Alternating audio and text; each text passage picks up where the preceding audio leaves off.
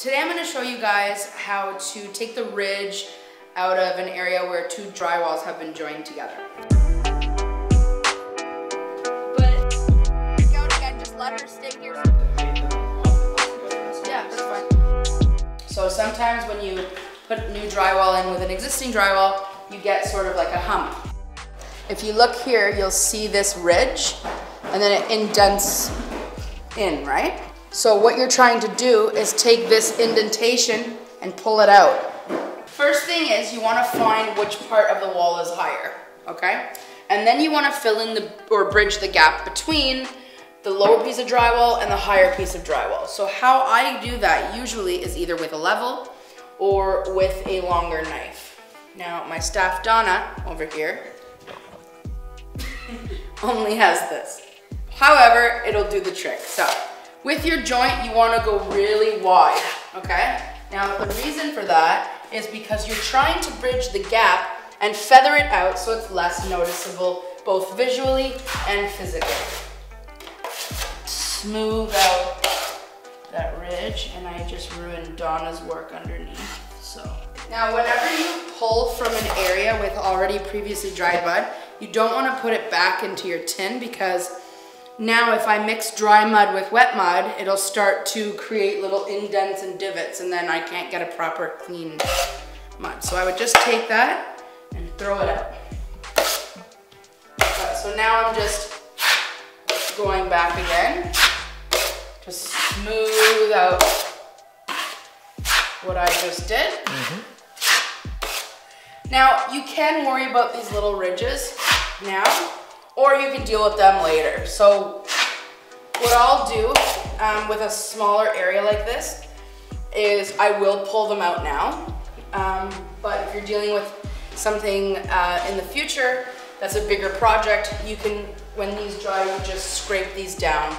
So if it's like a huge divot, then you'll want to go further across. If you have extra mud left over, you can just clean it up, clean up the area. Make it a little cleaner.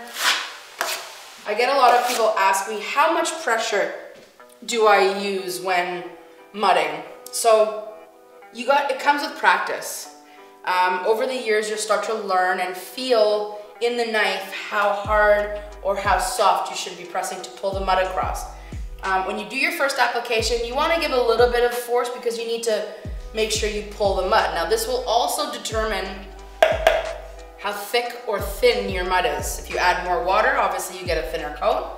If you add less water, you get a thicker coat. So that also depends on the stage that you're in of mudding. If you're doing your first coat, some people will use 90, some people will use 45, some people will use box mud mixed with powdered mud. Some people will use just pre-mix. Well, that's homeowners. Homeowners will use pre-mixed, but typically you want to mix your own mud. Now, once this dries, which will now take a little while because it's thicker, you'll sand this down and add another coat. And now on the feathered edge, so I call this like the tapered edge, you want to make sure you see a little bit of light ridge like that. Because if it's prominent here, these divots will cause problems later on when you're trying to sand. I mean, I've been doing this for 17 years, so when I look at this, I think, okay, I'm gonna need probably another 2 or 3 layers at the bottom. In this section here, we're pretty close. So once this is all down, you'll put an even wider coat in, boom, right across like that.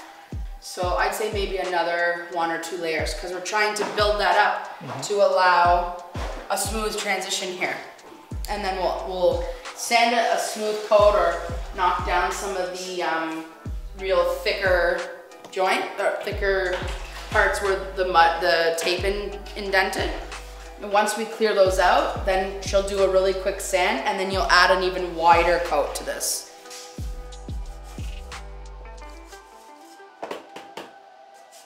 Now there is another option you can do is when you put the drywall in, so let's say this was new drywall and this was old.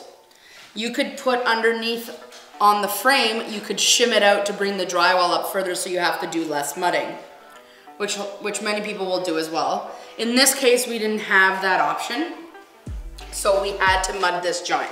Yeah. So you see this ridge here, because I mixed new mud with old mud.